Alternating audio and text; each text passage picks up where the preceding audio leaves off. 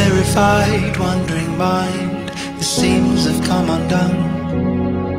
You've been telling lies to these eyes as if they'd never seen the sun. Now you've let your guard down and your heart is exposed. Now you've let your guard down. How could you have known that I'm the big fish round here? You're a small fish. I could make you disappear. You should know this. I'm the big fish round here. You're a small fish. I could make you disappear. You should know this. I'm the big fish.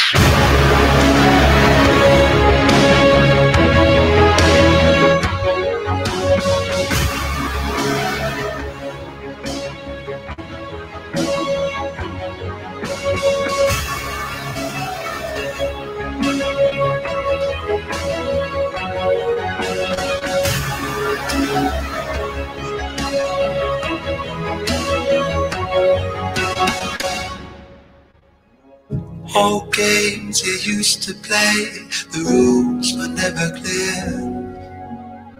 Smaller minds make easy prey when there's It's a cool song, right? fear.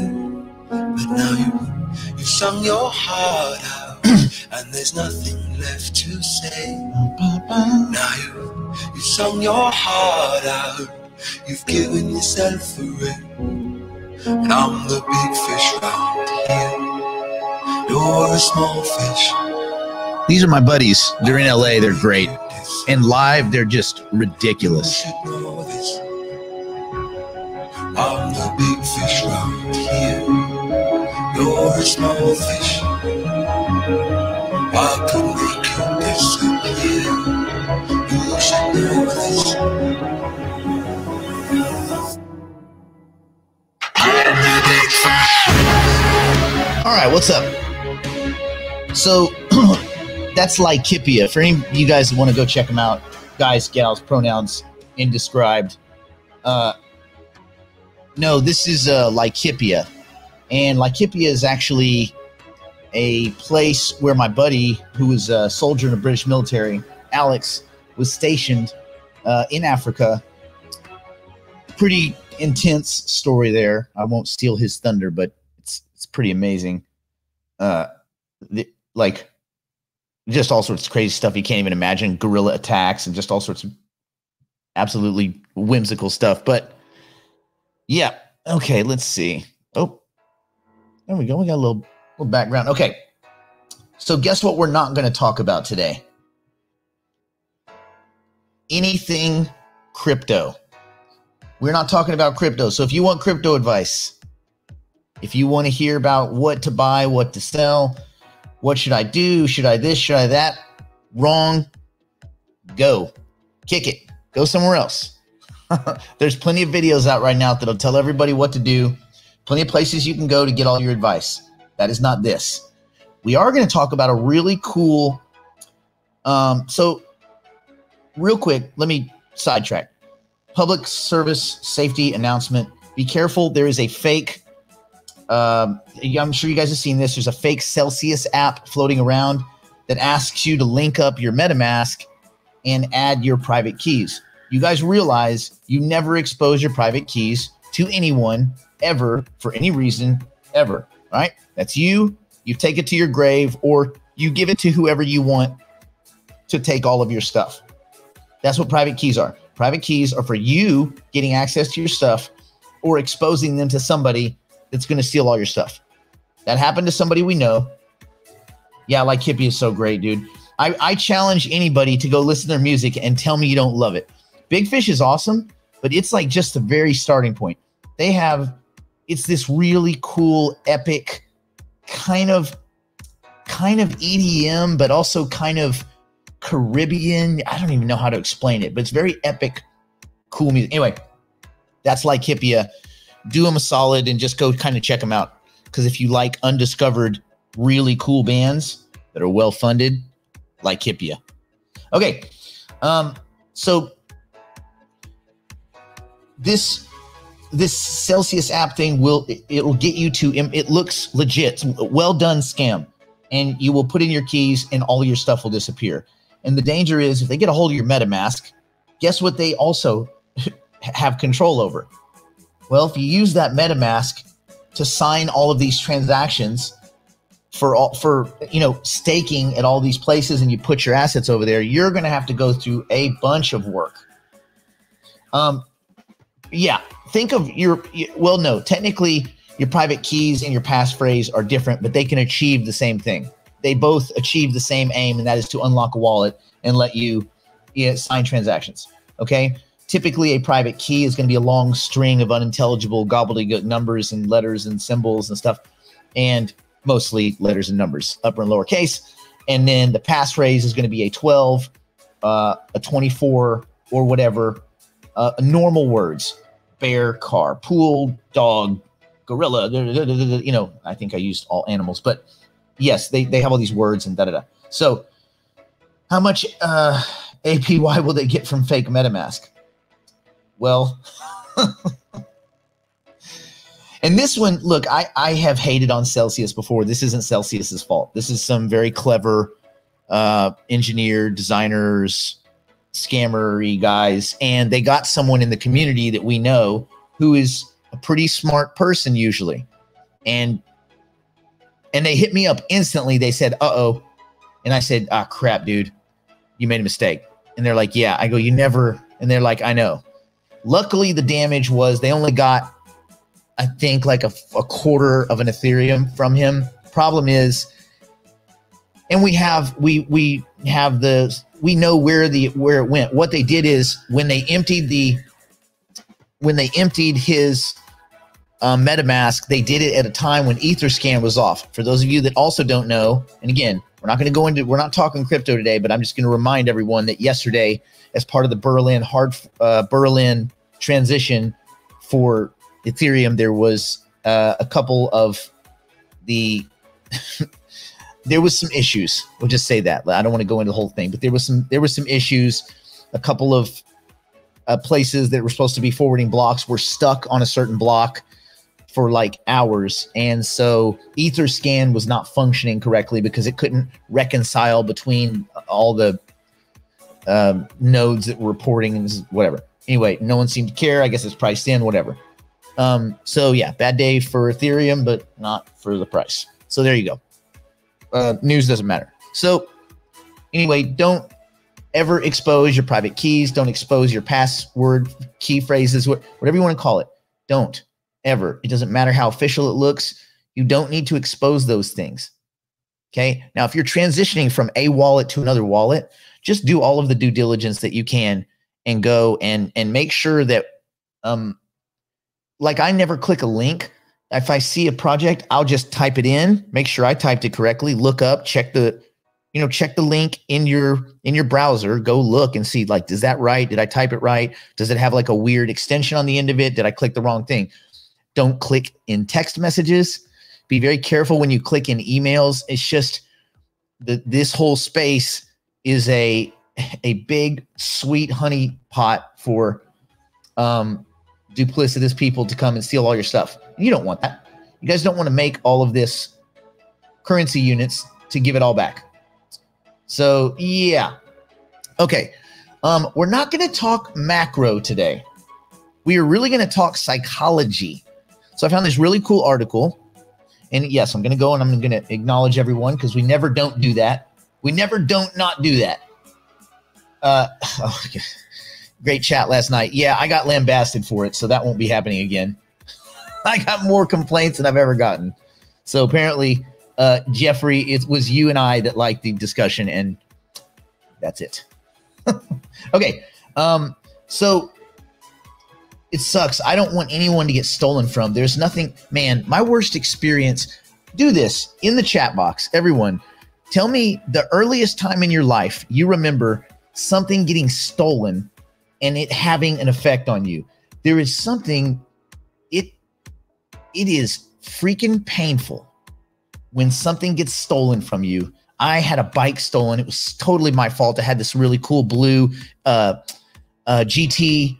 It was a GT Pro Freestyle Tour. I got it for Christmas, and it was like I was into like kind of like biking with when you had the pegs on the front. My buddy had a ramp across the street until his dad like ate a 38 slug.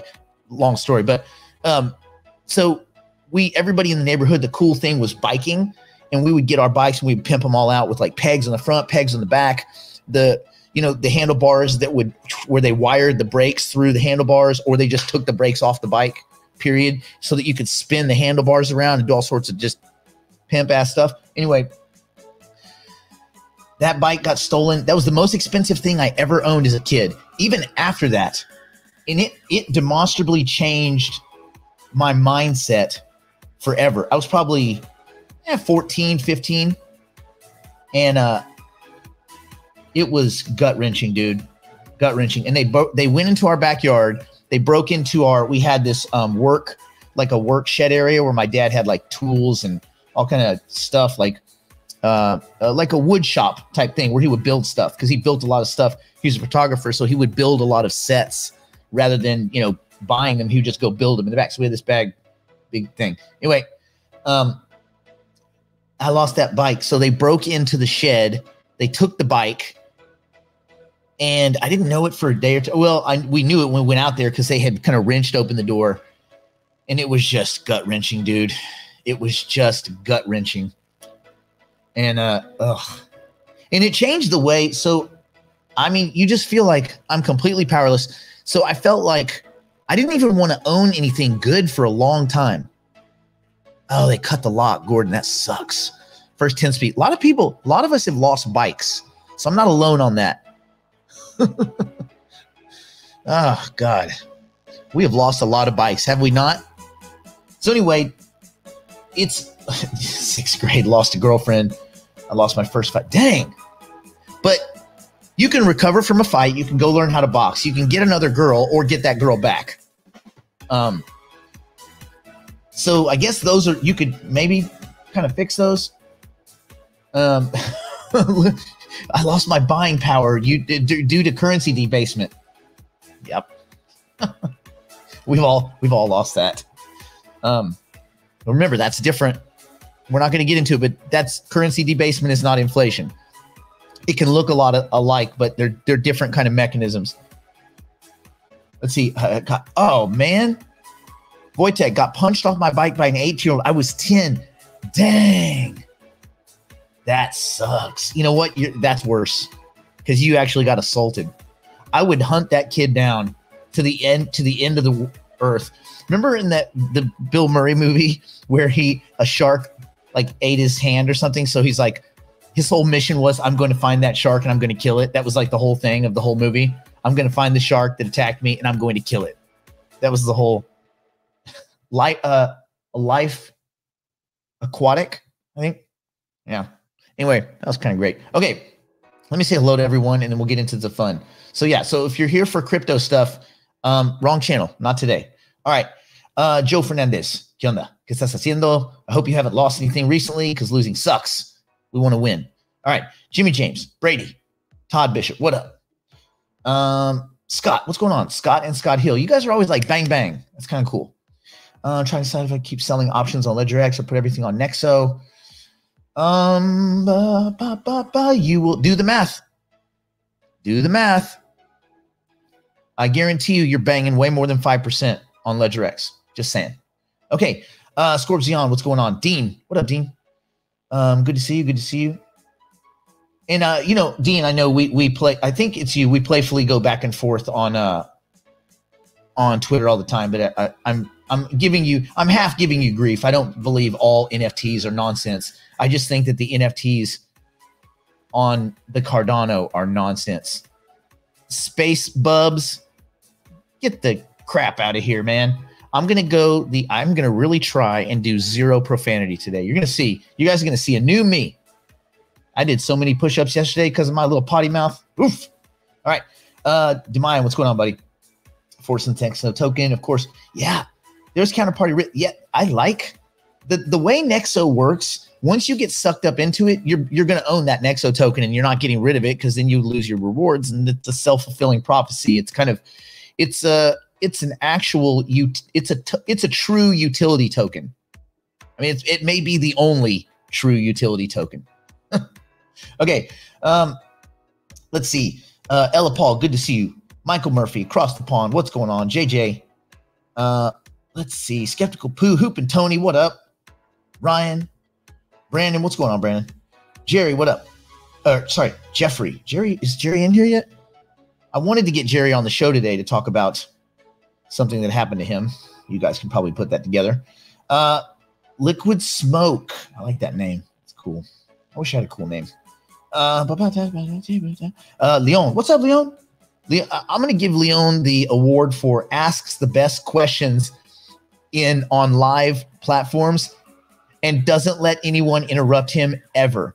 Leon, you win. You need to be a politician, my friend. You would win every single debate because people would just be like, when he starts talking, just let him finish. You ain't cutting Leon off. Period. Adam, what's up, Adam? Some good staking rewards. I do want to ask Adam, we're not going to talk about it today because we're not talking crypto, but it seems like the staking rewards have gone up by about 10% in Cardano, just net. My last three, Yeah, my last two payouts went way up, like demonstrably higher. All right. Oh, Fishing Magician, what's going on? Expat Matt. Here we go. I don't want to miss anyone. Pete Kelly. Jeffrey, of course. Yeah, we did. We had a lot of fun last night. Tiffany, hello. Garth, what's going on? Oh, yeah, car at 17. That sucks. I had a car stolen, but it was recently, and we had badass insurance. I don't really care. I was like, okay, bye. Ashley, Dave, good to see both of you. Let's see, JJ. I want to make sure I get everyone. I don't want to miss anyone. Plu, what up, Plu? We haven't seen you in a minute. And I know that some of these, me going through the names bothers people. BZ, what up, BZ? And if that bothers you, it's probably the wrong place for you. Don't come here to get advice. I'm not giving any advice. Get close. I'm not giving advice. You do you. I'm just rambling for an hour, and hopefully it makes your day a little bit more bearable. Let's see. I bet $10 on no profanity. Yes. Go. Leon is long, no profanity. See, I've attached punishment. This is how I discovered this article. I was looking at mindset, cognitive bias, and all sorts of things. My buddy Steve and I cuss way too much. We were working out yesterday and we were cussing and stuff. And I was like, what's wrong with us, man? I said, okay, that's it. We need a punishment. We need to enforce some kind of rule that's not ridiculous and overbearing, but alerts us to our behavior. And we can make a course correction. So that's what we're doing. Let's see. I think I got everyone. Okay, we got Al, of course, Al Greco. What up, man? All right. Let me go over here because we got a lot of new friends over on the Theta, which is awesome. Let me say hello to Watch Guy, too many consonants. Crypto Patty, what's up? Scorpion, Shark Pay, Stress Relief. Gordon Bennett, Claire Smith, the real J. Cole. Good. The fake J. Cole was here and we didn't trust anything. But now that the real J. Cole is here, engagé. Biotech Breakout, SGO 30 TV, V. Relu. Sniper Princess, Ocean Dawn, Joe Pirate. What up, Joe? JR 80, CC Brown, Philippe. What HK, Belinda, D-Duck. What up, D-Duck? Jow, NBD, Frank, Top TV. That's cool. I like that name, Top TV. Basic Instinct. Antonio, what up? Darting Uphill. God, we all got crushed for bicycles. Okay, let me see. Darius Carr, good to see you. Welcome to the fold.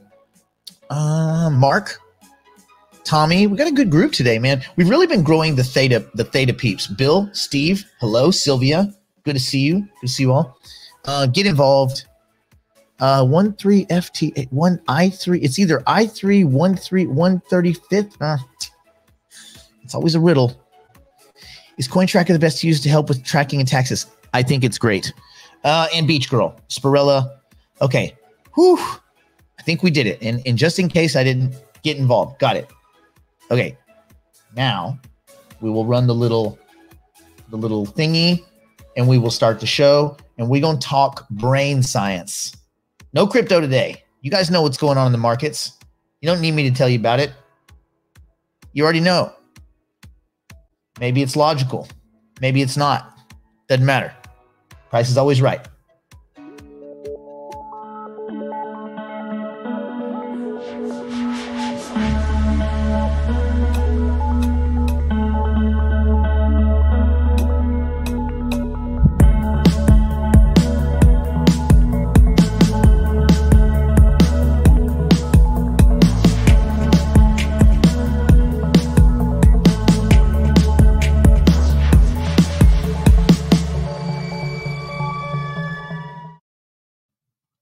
All right. Let me get that little banner off the screen. Let me get our comments back. Okay. We're not talking the cryptos today. That's right. Because you can be led astray. It's all fake news. It's phony stuff. It didn't happen. But do I have the other one? Big fish. Way with words. Let me go over here. Somewhere. Laughter. Simpsons. Fake.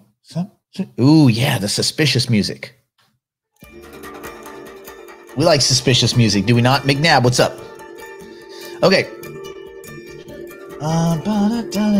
Okay. Here's what we're going to do. I'm going to leave the screen so you don't see me struggling at this article. So we're going to go here. Good. I wonder if I can find, let me find some other cool art. Let's see. It's too bad there's not a way. Oh, this one's cool. Since we're getting inside the brain, we're going to get inside the brain. Not just Mickey's brain, but the brain. Okay. So I found this interesting article.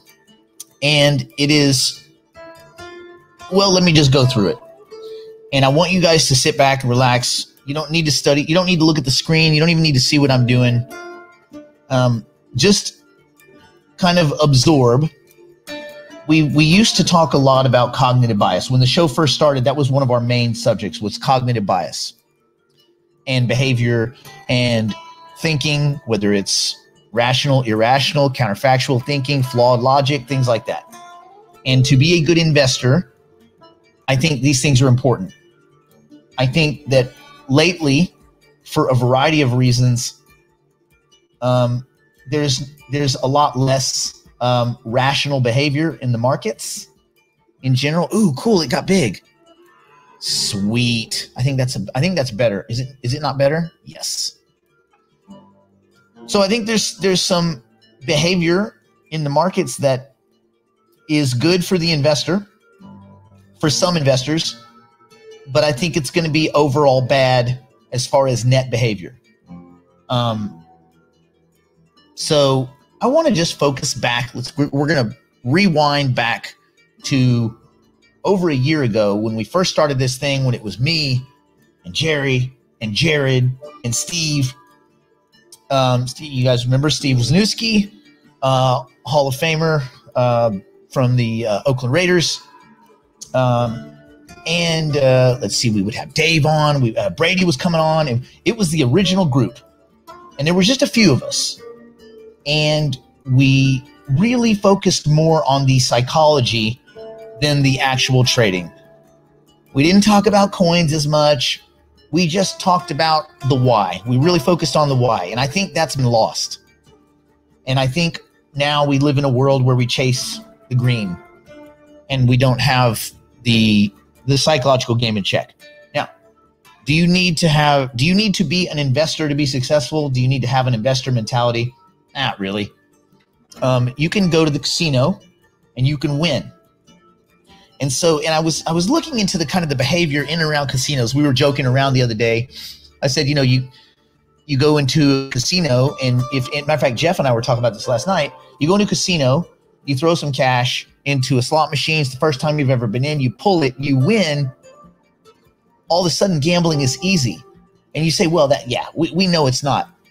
Well, there are some kind of chemical connections that start to be created. Neurons get kind of redirected, and some neural pathways start to form that are not that create biased thinking, that create continued biased thinking. I said, well, how does that all play out? So I found this cool article. I was just bouncing around the last few days, and one of it was so what really spurred this was the incident that happened with our buddy when he gave his keys away. This is a guy who knows better. We all know better. We know you don't give your private keys away and all this kind of stuff, but he got enticed into something because he was looking for, I think they were saying free $500 to sign up.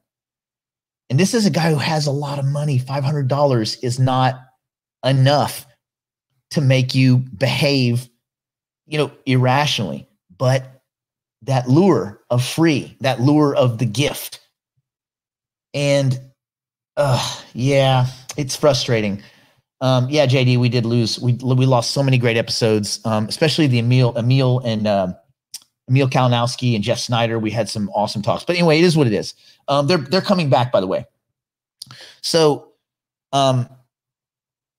as we go forward, I'm going to read this article, and then I'll do some sidebars on it. And my original study was psychology and philosophy. And my dad was a math guy and, a physicist kind of dude. And then he got burnt out and he went into photography. But he, science background. And many of you know my college roommate, best friend growing up. He runs the Whitehead Department of Stem Cell Research at MIT. So basically, this is like where most of the kind of bleeding edge stem cell research, both biology based and anyway, it doesn't matter. Point is, smart dude, and his dad was the dean of research. The head dean of research was a mathematics at SMU. So again, this is like the environment I grew up in.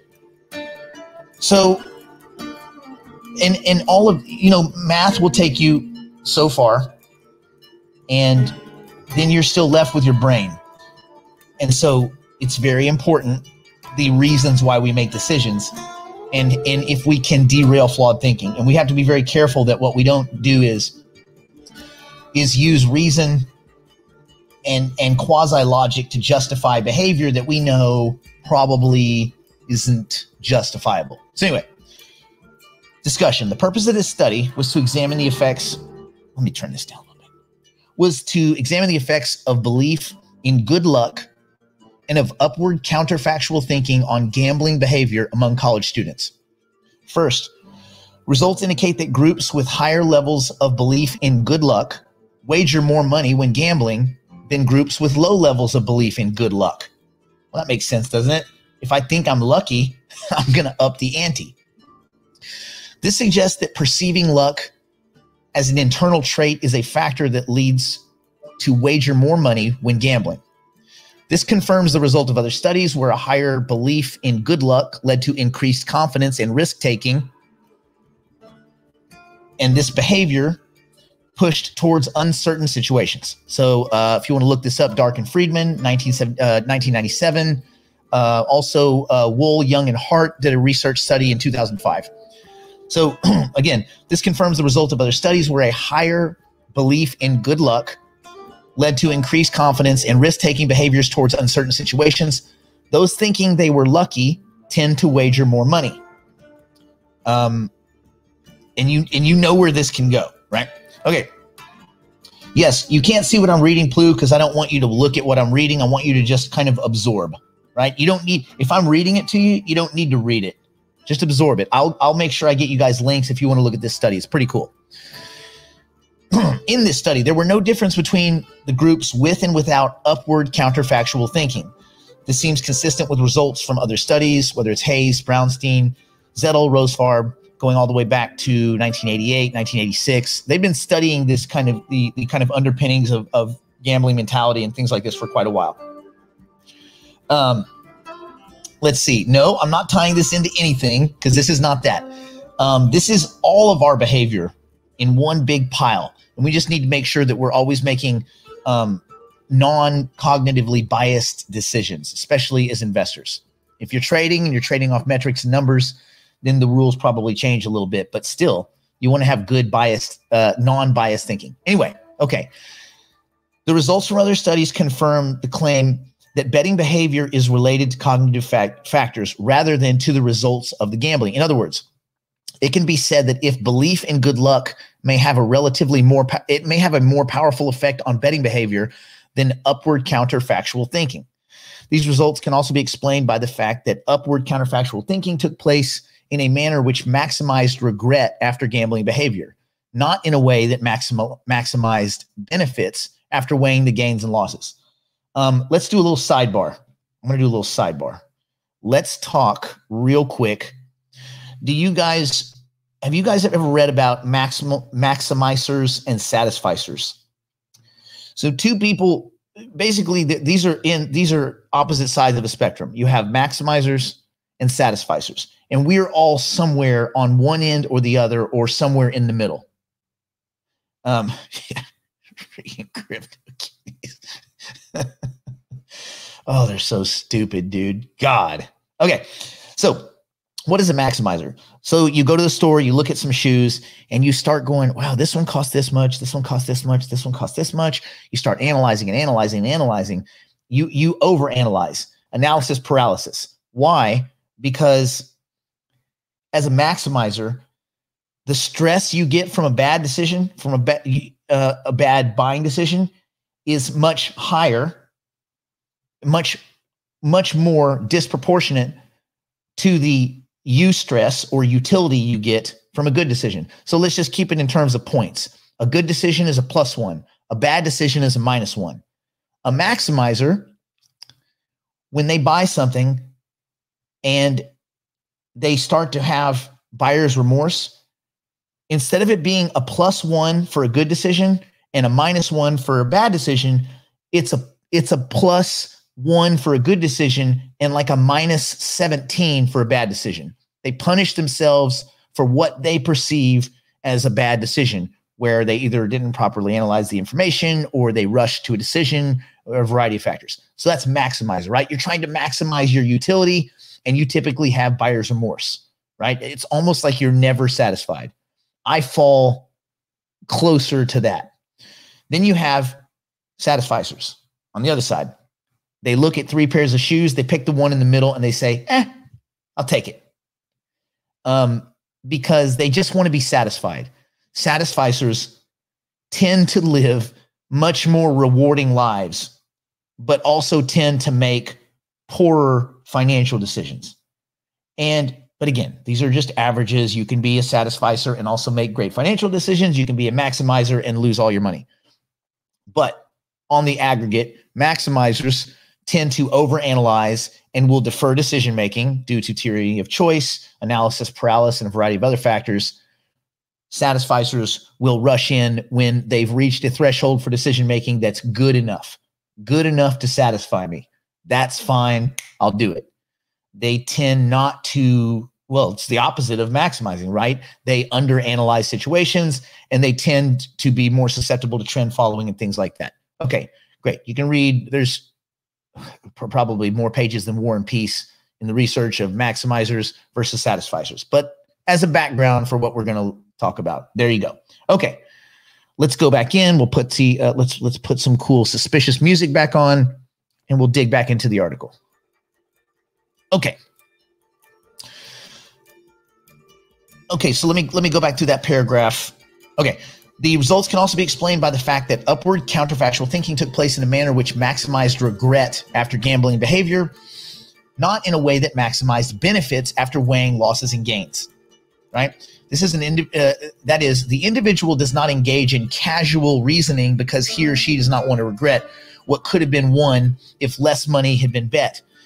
And the individual could have won less money if less money had been bet and the individual had not lowered the betting amount. So basically what it means is it's the way you are making your speculative decisions, right?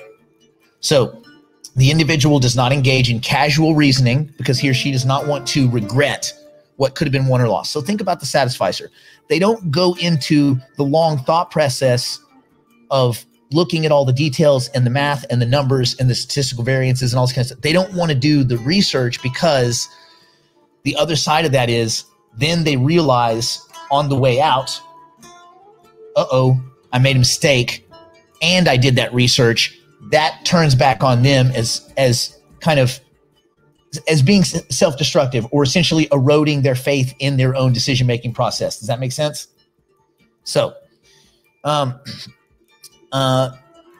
is a state called the state being caught in a trap to explain a phenomenon that results from a similar psychological mechanism as those discussed above. So when people keep buying the same combination of lottery numbers once they have bought a certain combination, right? And they lock themselves into this trap of poor decision-making and less analysis, because if you were to do the analysis and find out what you're doing is flawed, then you have to admit to yourself that I'm making flawed decisions, and that creates kind of it erodes your self-confidence and undermines decision-making. Okay. In addition to individuals not wanting to feel regretful, the chasing behavior could have affected the results in this study. Chasing refers to the behavior where after repeated losses, people tend to increase, here we go, people tend to increase the amounts bet in order to make up for those losses. Okay, I'm down here, so I'm going to go big here. I'm due. If I just keep doubling the money, I'm going to get it back. And when there is no money, you go look for extra money. Where do you get that extra money? Well, that starts to get into the question of leverage. So you got to be careful there. I know the whole leverage thing, everybody's kind of split on that. So, if you're going to be involved in leverage, be a maximizer, right? You'd rather be over analytical than under analytical. A satisficer should not use leverage because they'll get punished and they won't understand why they got punished because they won't really understand the level of risk they were taking. Whereas a maximizer, you might overanalyze the situation, but you're probably not going to miss something, and you will likely have a better chance of that leveraged situation being successful. Again, these are averages. This chasing is a well-known factor that results in several negative gambling problems. If you've ever found yourself, I'm going to double down on this one. I'm due. I'm going to go big, throwing good money after bad, like something that you like. It goes down, so you pour more money into it, but you don't realize that the information is materially changed, or at least you're not open to the idea that the base case might have changed.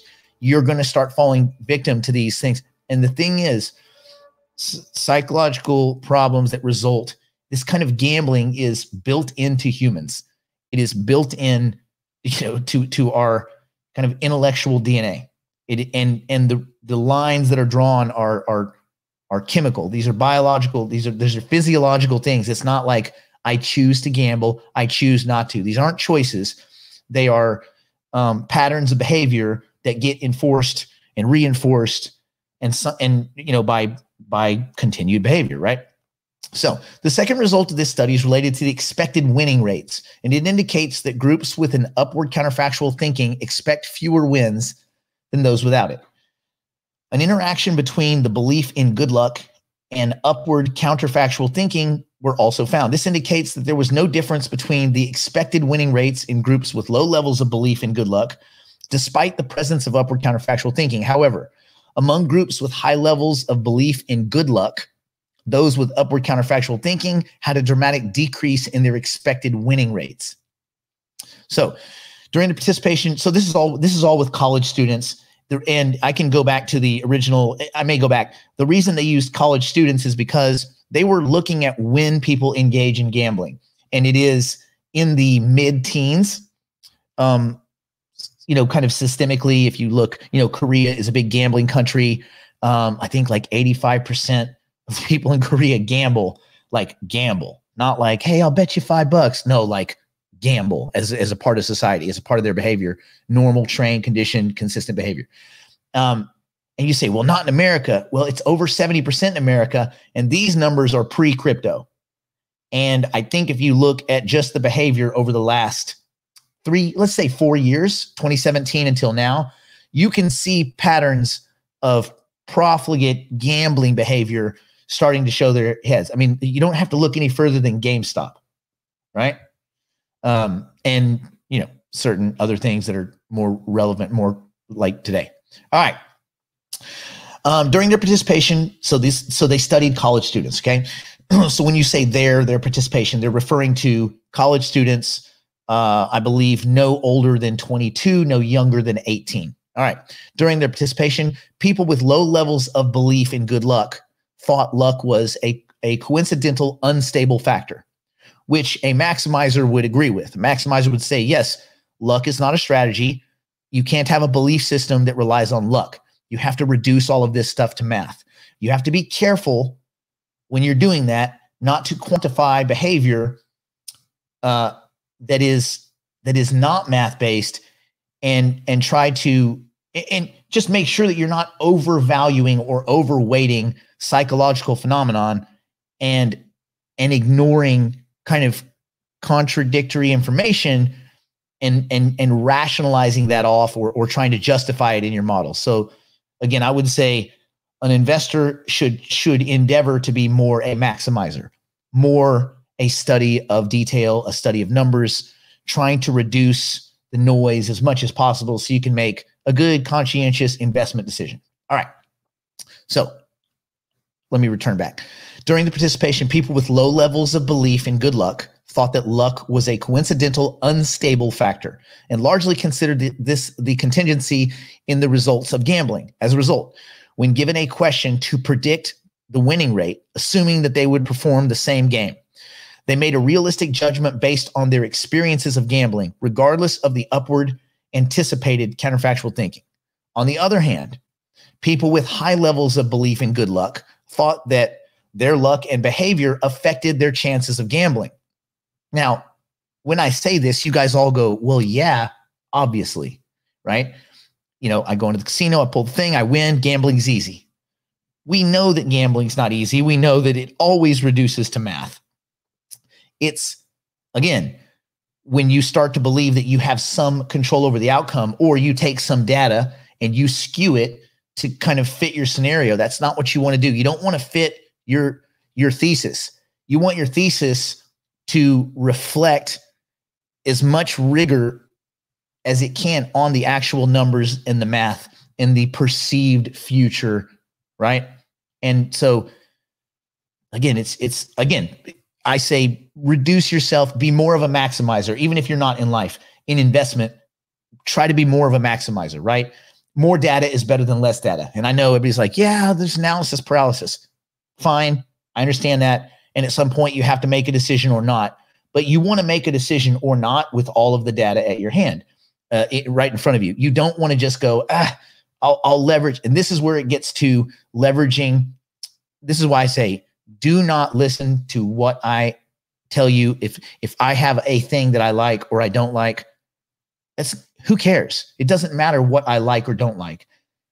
It doesn't matter what anybody likes or doesn't like. You have to decide what you like, what you don't like, what kind of success or punishment you're willing to endure along that path with these investments.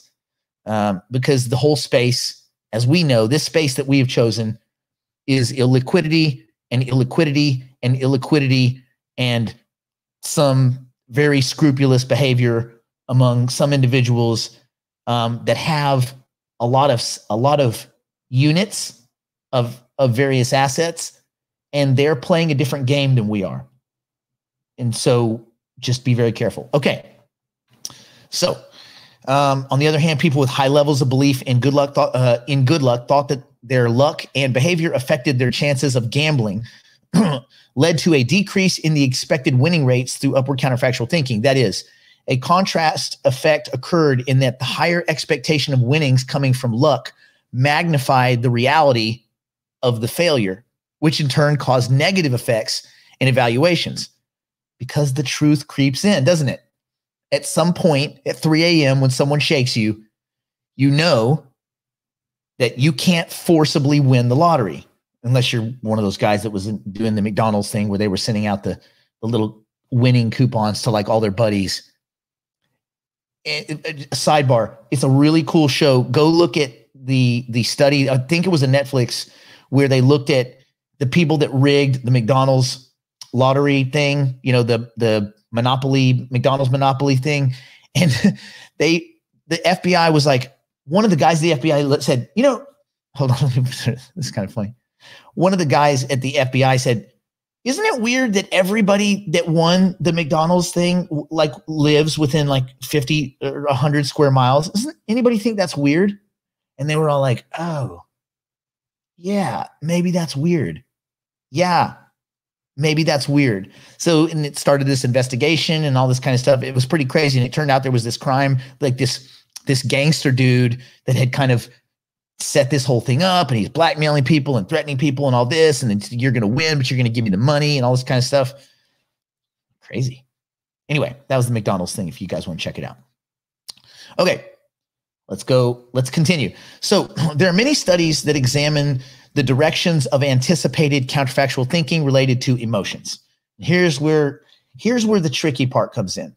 When you're looking at markets, any market, you have to factor in emotion, but you don't want to succumb to it. You want to reduce all of the emotion out of these kind of decisions. But you definitely have to factor in other people's emotion, because emotion moves markets, right? And emotion and chaos. And for instance, fear of missing out. One might buy something because it's going up because they think everybody's getting rich around me and I'm not participating. I'm not getting rich. Quit caring. I know that sounds silly.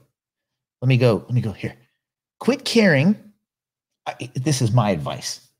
Quit caring if other people are catching this green candle and that green candle, and they're winning here and they're winning there. None of that stuff really matters because you're not competing with anyone else. It's not like at the end of the year, if you haven't paced Bill or Bob or Susie, that someone's going to come take all of your stuff and boot you out of your house or apartment or van down by the river. That's kind of flawed thinking in and of itself. You're competing against yourself. Don't worry about the markets, percentages, the average, the aggregate. You have to make decisions on a consistent basis for yourself. By the way, hello, Vincent. Hello, Nesh. Good to see both of you. Candace, good to see you. King, good to see you.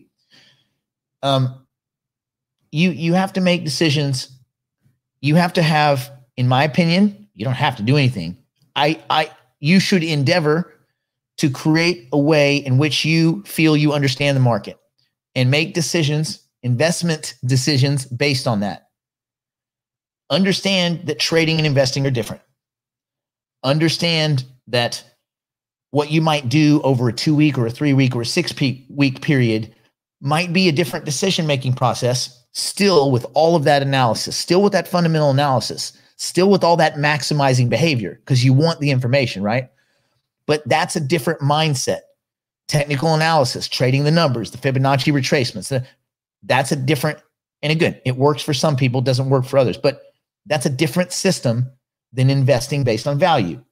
And you can do whatever you want to do, and no one can tell you what's right for you.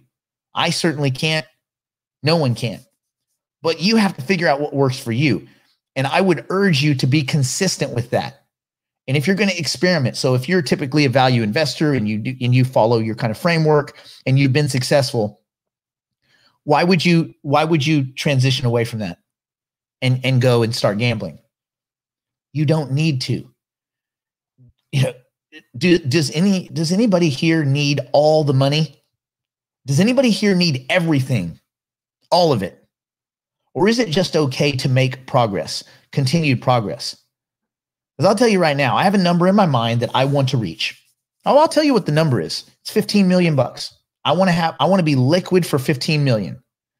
I believe that because I don't have any kind of addictions, I don't drink, my grandma, she's different. But me, I don't really have any of those vices that would burn money up. So for me, 15 million bucks, I'm good forever. I'm good. Now, would I like to have more than that? Of course, we'd like to have hundreds of millions of billions. But if I reach that goal, that is my current goal, I will feel like finally I have reached financial escape velocity. Everybody needs to, I think, you should figure out what that number is. It's going to be different for you. Don't discuss it with anybody other than maybe your financial planner. And this isn't about having an ejection point.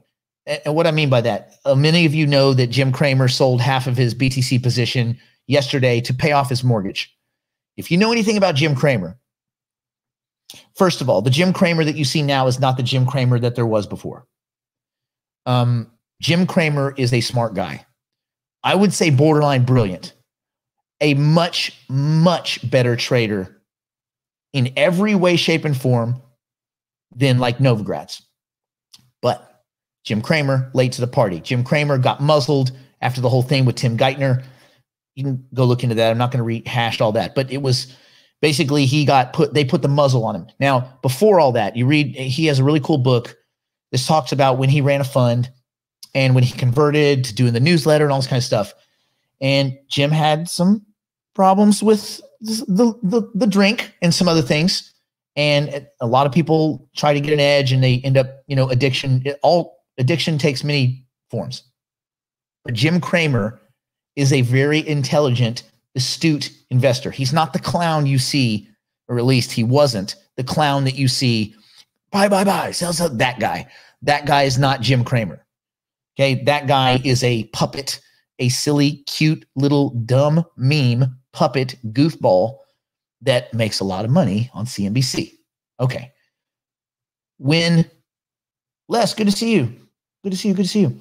And Patrick, good to see you. And Surf Tech, good to see you. Okay, cool. I got all the new ones. All right. So, and Jim Cramer did not exit in a bad way. When Jim Cramer left managing money, he had many currency units. Somewhere he was over 100 million. His net worth is somewhere they say around 150 to 200 million. That's not bad, right? It's pretty good. Jim Cramer. Bing, bye. Okay.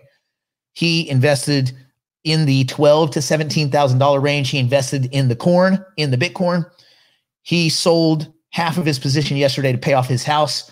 And if you know anything about Jim Cramer and you know about the kind of money he has, I'm guessing that was not an insignificant sum. I'm guessing he paid off a huge mansion, castle-y type of a mortgage. People are like, oh, how dare you? You're like the pizza guy. You're like, he's like, pizza guy?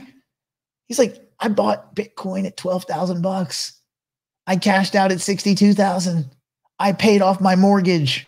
And he still maintains half of his position. So he didn't exit, but he did something that a lot of people took him to task for. He made a meaningful change in his current financial life and his future. As he says it, he says, I took the phony money and I turned it into real money. That's right, Fortress. So,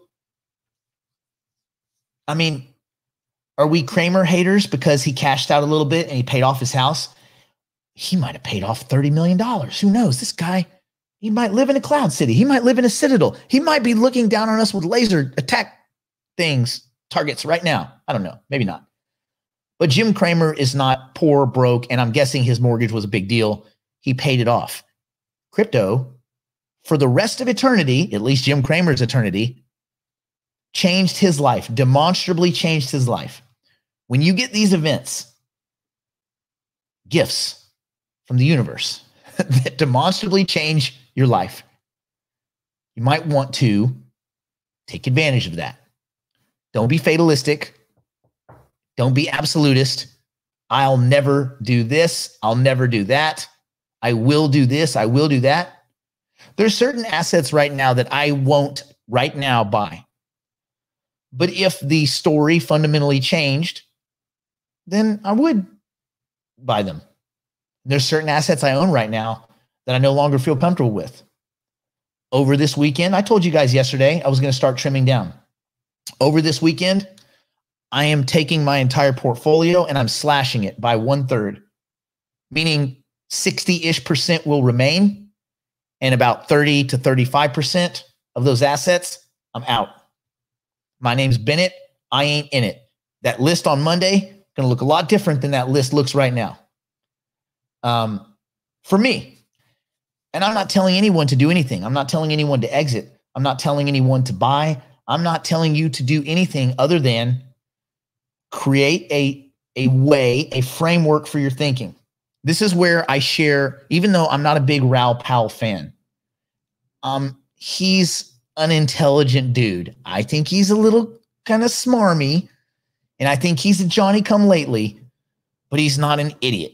And if you want to kind of listen to how a portfolio creation and frame and like base case for thinking and frameworks, Raoul he's a legit dude. He's one of those dudes where if I was at a party, I'd be like, Raoul, I hate you.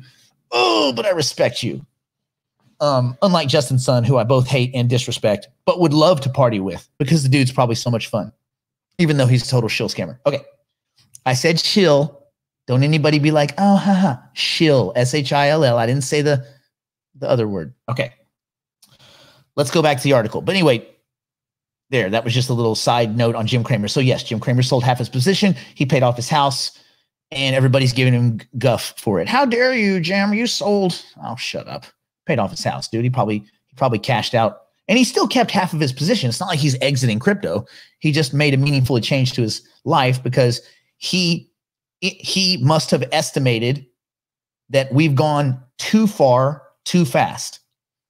And I don't agree with him as far as Bitcoin, but I do agree with him on a lot of other assets. Okay, let's go back. Mickey, you know what? Let me get you guys another piece of art. Let's go. No. We already got that one. Oh, that was average price, average sale, last. Oh, okay. Let's go to. This one's kind of cool. Yeah, there's a lot going on in this one. Here, well, we'll leave you with this one for now. Bam, bam. Yeah, this is cool. This is we have to collect the whole set. Alex and I are collecting the whole set. So anyway, yeah. Jim got weak hands. You know what? I think the whole weak hand, strong hand, I think that whole thing is silly. I think you do what's best for you. You make a meaningful change in your life and you go with it. I've never subscribed to that whole kind of weak hand, strong hand thing. I think that's flawed. A little bit flawed thinking. Hold on. Let me do one thing there. Okay, cool. Oh no, there. All right. Man, this freaking Zoom keeps trying to open, which is silly. All right. There are many studies. There are many studies that examine. Let me make sure I've got this right. Yes. Okay, good. You can see what I can see. My God, buttons. One day I'm going to get good at computer. It's not today. There are many studies that examine the directions of anticipated counterfactual thinking related to emotions, but inconsistent results have been found in follow-up studies. Believing that the directions were not the only factor for which anticipated counterfactual thinking affected emotions, proposed a reflection. So the Markman and McMullen study in 2003 proposed a reflection and evaluation model called REM. According to this model, given the upward counterfactual thinking occurs, if the content is reflective, it is accompanied with the positive emotions, and negative emotions occur when the content of upward counterfactual thinking is evaluative. Now, this sounds like gobbledygook for most of you, so let me try to dig through this. For instance, assuming that upward counterfactual thinking occurs, an individual would think that if I had studied harder, I would have received a better grade, which isn't necessarily true. What if you studied sufficiently and you have some impediment, some learning impediment, and this information doesn't resonate with you? It doesn't necessarily track that simply studying harder would have equaled a better grade. What does studying harder mean, right? If the individual reflectively accepts his thought, focusing on the possibility that A could have been attained, he or she would feel positive emotions. On the contrary, if the individual feels that the thought is evaluative, paying close attention to an evaluation towards the fact that A was not received, he or she could feel negative emotions. And a lot of this is kind of the way that this information was put to them. And then through these gambling studies, the way they looked at future outcomes. So a lot of it is kind of this forward thinking, the forward thinking model that gamblers use.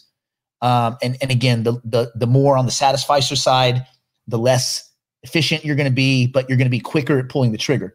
The more on the maximizer side, the slower you're going to be to make a decision, the more you're going to have this tyranny of choice, right? Presented with tons of choices where you get frustrated with the decision-making process, or you have, which can lead to analysis paralysis, where there's so many inputs and so many stimulus, and your ability to weigh that information effectively starts to break down, right? This is why AI will eventually win, because we'll be able to program much smarter models that start, these kind of neural nets off, and they will be able to come in and go, we need to downregulate this. We need to weight this up. We need to rebalance. So, but we're probably still a few years away. So once we get there, I think that's going to be pretty impressive. In Sophia, we trust. All right.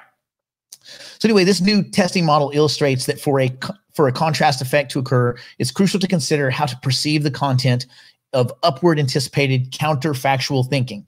It's like it sounds. Counterfactual thinking is thinking or rethinking old information in a way that goes against facts in order to rationalize future decision-making or to justify past decision-making, right? I did this in the past, but it's because of this. Well, if this is not a good answer, you just tweak the information a little bit, and all of a sudden you can rationalize what might not be rational decision-making, right? So, okay. The results of this study has implications in terms of providing a precaution against gambling addiction. First, it was suggested that perceiving luck as an internal trait could affect the gambling, which is one of the cognitive errors, obviously, right? When it comes to prevention, correcting the cognitive errors of gamblers is important. If they don't understand that what they're doing is statistically flawed, if we don't understand that what we're doing is statistically flawed, then we're making a mistake. And the more we double down and the more we add to that, and hopefully, if you have success as a gambler, the problem is you start to find ways to justify gambling behavior as sound thought. And that usually ends up bad, right? How many gambling movies do you see where the guy comes out on top, he has no addiction, everything's fine? They almost always end with that little tag at the end where they've either lost it again, they're in a new gambling thing, they're like just compulsive gamblers. So it was a great one with Mark Wahlberg, which is like super depressing, which just shows, the danger of compulsive gambling and just how kind of wrecking it can be to your life. So when it comes to gambling prevention, correcting the cognitive errors of gamblers is incredibly important. As a result, when targeting those with high levels of belief in good luck, it's necessary to develop a process to rectify cognitive errors of the result of gambling and the overestimations towards winning, right? Oh, I think this is going to here. I think this is going to there. How many of you guys got text yesterday about a certain asset going to a certain completely ridiculous, is it going to 100? Is it going to 1,000? Is it the next XYZ coin? Most of you, I'm guessing. And even those of you that are bullish at a certain point went, I don't know about that, right? So, and if grandma asks you where she should invest her money, you have a little gut check, don't you? If your dad or your mom or someone very close to you that can't afford to lose asks you what to do with their money, should I do this? Should I buy this? Should I hold this? You're not so cavalier, are you, about telling people what to own? It's not so easy. Anyway, keep that in mind. Okay. Second, the study found that upward counterfactual thinking may be a means of severing the link between dangerous gambling behaviors, including chasing and unreasonable betting. Gambling requires immediate decision-making, right? Which, what does that do? That starts to defer more towards satisficers. Gambling requires immediate decision-making, which increases risks due to impulse, right? Because you don't have all the data. You haven't analyzed properly, or at least sufficiently to make a decision. Also, there are few chances in gambling to make up for losses. Losing in gambling is like losing on a racetrack. If you lose time on a race car track. You're not going to make up that time because there's only a maximum speed you can go, right? All you can do is finish the race off the best way possible and get them in the next race. You're not going to make it back up on the track because there are limits. There are limits as far as, you know, the what a car can do physically, how much traction you can put down, how much, you know, gas and horsepower and all of these things that meet, you know, at the level of the track. You're not going to make up lost time, right? So there are a few chances in gambling to make up for losses. With causal reasoning, if people have repeatedly worked through the operations that help them realize that gambling is not an internal factor, such that it involves skill or effort, the risk of gambling addiction would seem to decrease, right? So when people understand math, they gamble less, right? And I would say to an extent, you know, when you understand, when you can fundamentally analyze the assets in your portfolio, it's not gambling, is it? At least it's not the same kind of gambling. You're not gambling as much. And the line between gambling and speculation, it's incredibly blurry. And you can win and be wrong. You can win and be flawed, and you can lose and be correct. But one thing you can never argue is you can never argue the price. Price is always right. You may not agree with it, you may not like it, but it is what it is. But that goes both ways, doesn't it? Because you can't say this is legitimate, this is the price, and then it drops 75% in an hour and a half. And then that's also the price. That's also correct. So be very careful. When the lunatics run the asylum, the rules start to change. So be very careful that you're not sucked into an echo chamber. You want to be in a place where you're asking questions, you're being challenged on a regular basis, and you're questioning your own belief system. If you quit questioning your belief system, I think that's a road to peril. Anyway, some implications for the future, for future studies. I really love these gambling studies because they're really intense. And this, by the way, this is just the abstract of it, not the deep guts. This is just a discussion. If you go deep into the guts of this study, it's really interesting, but you have to look up some words. It gets kind of verbose. Okay, some implications for future studies and limitations of the current study should be mentioned. First, this study focused only on addressing upwardly counterfactual thinking, right? Therefore, future studies assessing not only upwardly, but also downwardly are needed to build up better findings of the effects of counterfactual thinking on gambling behavior. Second, and a way to think about counterfactual thinking is simply rewriting the future or past to fit your thesis rather than rewriting your thesis to fit the future and the past. Does that make sense? So instead of rationalizing your behavior and trying to justify it, go the other direction. Try to tear down your behavior and look for flaws in it so that you can improve your system for decision making. Okay. Second, it was observed that about virtual money, and this isn't cryptocurrency. This is virtual money in the sense of this study. They weren't using real money, and so there is a sense that maybe these results are a little bit skewed because if people were behaving, they would behave differently if there was real money on the line rather than virtual or assumed kind of monopoly money. And I agree with that. When there's real money on the line, people behave a lot differently, right? So it was about virtual money, and participants were all non-problem gamblers. This study was done with 18 to 22-year-old college students that didn't have gambling addiction. My guess is if they were dealing with gambling addicts, this study would have looked a whole lot crazier. And we'll get into that. I'm going to find some of these studies, and maybe next week we'll go through some of the ones where we're talking about compulsion, and it gets really greasy. Thus, future studies should also consider pathological gamblers to examine whether or not belief in good luck is a risk factor leading to that pathological behavior, right? Like for instance, could you regress them all the way back to the point where luck became something in their life that they thought they had more of than, say, the person next to them? Luck is, like I say a lot, luck is not a trading strategy. You can't say, I'm going to get lucky all year. You might, but you can't plan on that. So it's a contributing factor, a belief in luck. Each one of you, look in the mirror. Do you believe there's good luck and bad luck? Do you have a lucky pair of shoes, a penny, a this, or that, a talisman, something you rub, a rabbit's foot? Can you imagine how awful that is if we were actually carrying real rabbit's feet around? Dear God. But anyway, if you believe in luck to any extent, then you have the propensity to go down the path of gambling addiction because it's a human trait. We all have the propensity for this.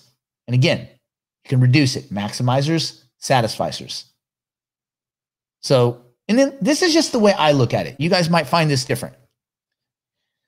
Finally, the effects of upward counterfactual thinking on emotions, motivations, cognition, or on a perceived sense of control were not measured. Future studies should address those issues in order to investigate the effects of other factors on gambling behavior along with this upward counterfactual or kind of justification thinking. So, there you go. Kind of a fun study. I thought it was really interesting. I get into this stuff because I think it's cool. I'm always curious how the brain works because we are in this space, especially, but in all markets. If we're honest with ourselves, this is a greater fool market. The only way we make money is by finding someone to buy these assets from us. I bought it for X. I'm going to sell it for X plus Y. Y is my profit. It's double entendre. Why is my profit? Why? The deeper question. So you should probably just look, take some time and think about where you fall on the spectrum. We all fall in different places, but figure out where you fall on the spectrum and decide the way you form your decisions, your base case analysis. I would go listen to a little bit of Raoul Pal. I know it's crazy. Go listen to him. They do a lot of good stuff over there at Real Vision, even though I don't like a lot of it, but I like more than I don't like. And Raoul is worth listening to. Again, even though I don't like the guy, but he's worth listening to. He's a smart guy. So I think it's important for all of you, take a few days, some of you with some big wins. I mean, pretty much everybody got some wins this week in the whole space. Go out, have dinner, have a great day, do boot camp over the next few days or, whatever, but take some time to maybe reevaluate, go back through your portfolio and take a look and say, these assets that I own right now, would I, right now, this second, would I buy these assets? And if the answer is no, you sell them right now. I don't know what else to tell you. If you wouldn't buy it, why do you own it? And if you wouldn't buy as much of it, sell down to a position where you would. That's the way rebalancing works. Brady had some really cool tweets about that. Brady is profound. For those of you guys that don't follow Brady on Twitter, follow Brady on Twitter. He is profound. Sometimes I get gummed up in his words, but Brady is profound. We'll leave it at that. Okay, have a great weekend. Don't do anything.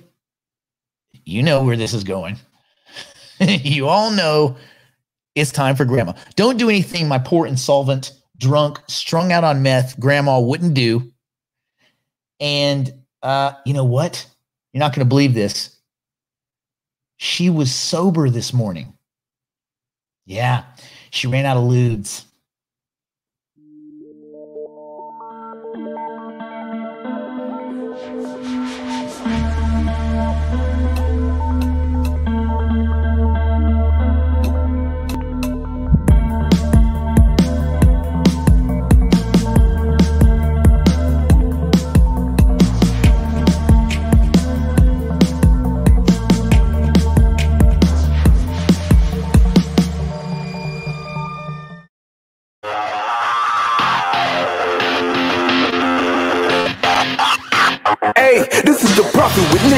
It's time to chit chat. You know nothing about blockchain. We here to fix that. You want the news on them new stocks? This where you get it. Go and grab you a nice chair. It's time to sit back and talk to profit. Hey, you talking to the prophet? Hey, you talking. We talking condos and nice clothes and driving Lambos. I remember them night codes, we couldn't stand those. We tried to drive on them high roads, but had to stay low. Now there's solutions to hard bills we couldn't pay for. I talked to Profit to get some profit, we couldn't change the top. If it's a stock and I need a cop it, I wait for him to drop it. Ain't no option, let's get it poppin'. We chillin' in the drop. I need some crypto plan in my pocket, by any means I rock. This is the Profit with Nick Black, it's time to chit chat. You know nothing about blockchain, we here to fix that. You want the news on them new stocks, this where you get that. So go and grab you a nice chair, it's time to sit back and talk to Profit. Hey, hey, you talking to the Profit. Hey, hey, you talking to the Profit.